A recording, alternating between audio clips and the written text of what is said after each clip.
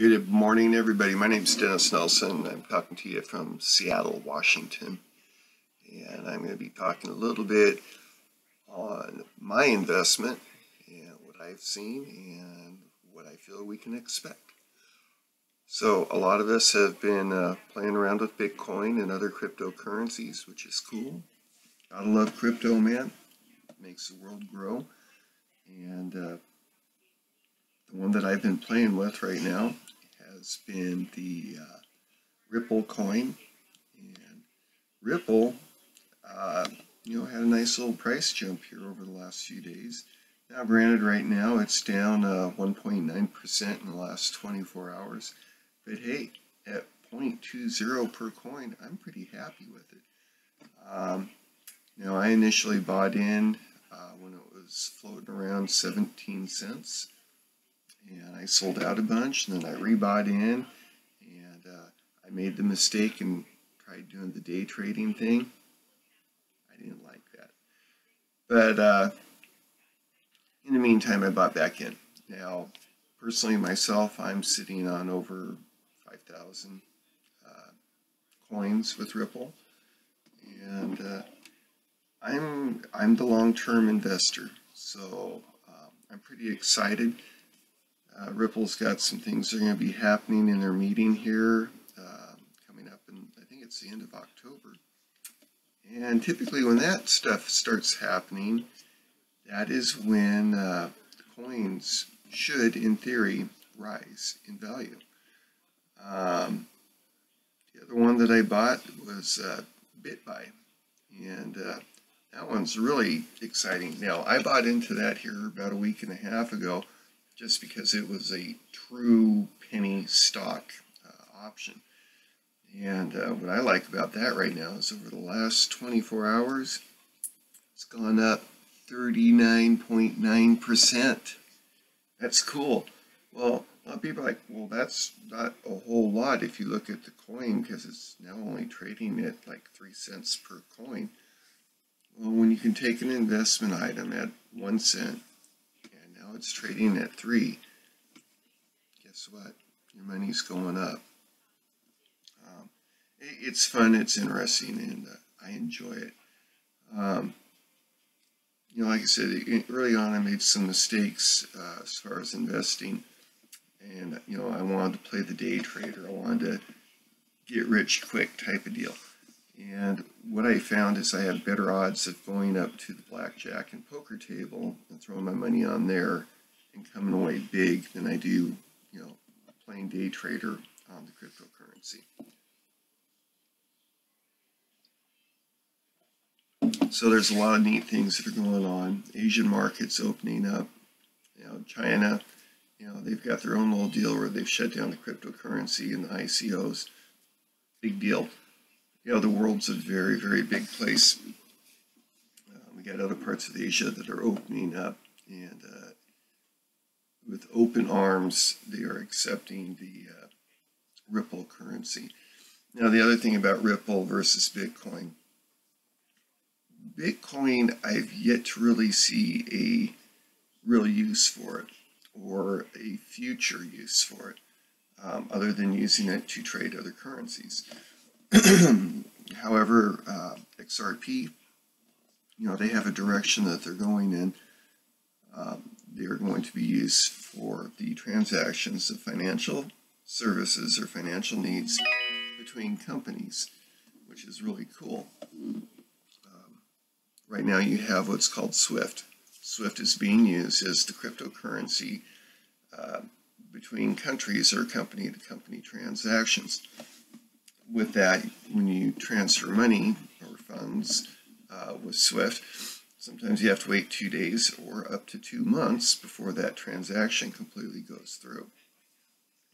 The difference here with XRP is set to do the same thing, that they can handle up to, if memory serves me correctly, they're staged right now to handle 160,000 transactions per minute.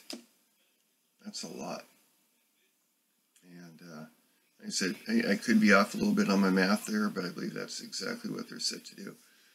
So, when you're talking about moving billions of dollars between two countries or two companies that are oceans away from each other. This is a big deal. You get your money now, right now. Years ago, actually it wasn't that long ago, when I'd go to the bank and I had a check from an individual that was banking from a different bank, it would take a couple days for that transaction to go through. They had to go through and verify and verify.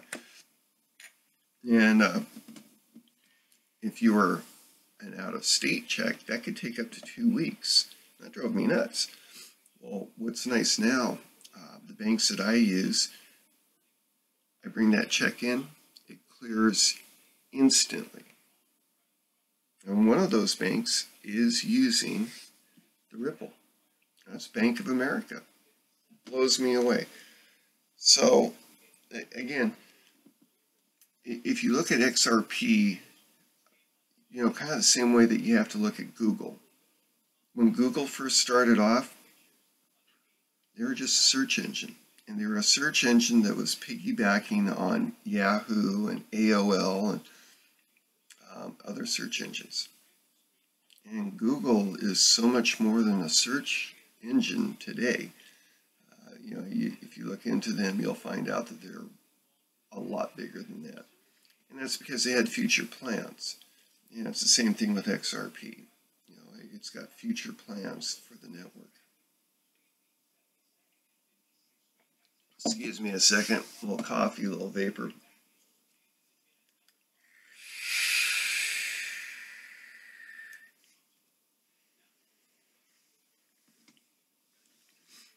So, probably saying, Dennis, what makes you good on investing? Well, I've missed out on many investment opportunities. There was a point in time where I had a large amount of cash to invest in. And this is back in 1983, 84. I wanted to invest in a company called Microsoft. And the stockbroker that I went and talked to about investing in it said, you know what? Microsoft has done everything that it's going to do. They developed an operating system that you can use. They can't push it no further. Here, let me convince you to invest in Ginnie Mae stocks and bonds. And I did. And I have kicked myself in the ass almost every day since then. That stock has turned and rolled and turned and rolled. See, I would have been one of the first investors in Microsoft. Go figure that one. All right. There was a company out in Des Moines, Washington. At the time we had to read it through the newspapers, so I'm reading this ad and it says, hey, silent partner wanted on tire company. We need $2,500. You buy in, you're a 50% silent partner. And I looked into it, I was like, well, there's nothing big with tires. I'm not going to waste my money there. It's the Goodyear Tire Company in Des Moines, Washington, and they are a multi-million-dollar company down there. And I kicked myself in the ass for that. So let's fast forward. Let's get into the internet set. A lot of companies were coming around, and I didn't have the money for it at the time, but I was watching AOL and Yahoo, and all of a sudden, these stock prices were soaring, and I was like, son of a, And I told my buddy Dan, I said, go buy Yahoo, and he says, well, I put $10,000 in AOL.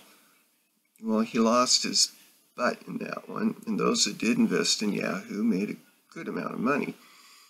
And then, of course, in 2000, they had the stock market, or not stock market, but the internet market kind of crashed, and then it recuperated.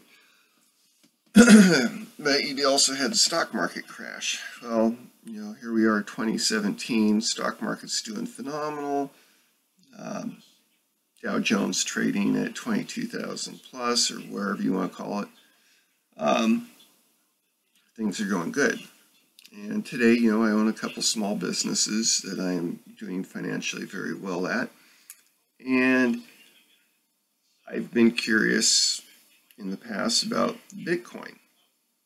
Well, was it about 4 years ago, 5 years ago, I think, in the coffee shop? I had a guy approach me and says, "Hey, can I get you involved in the Bitcoin? A $250 investment. Dude, we'll set you up with, what was it? It was 25 cents a coin for Bitcoin."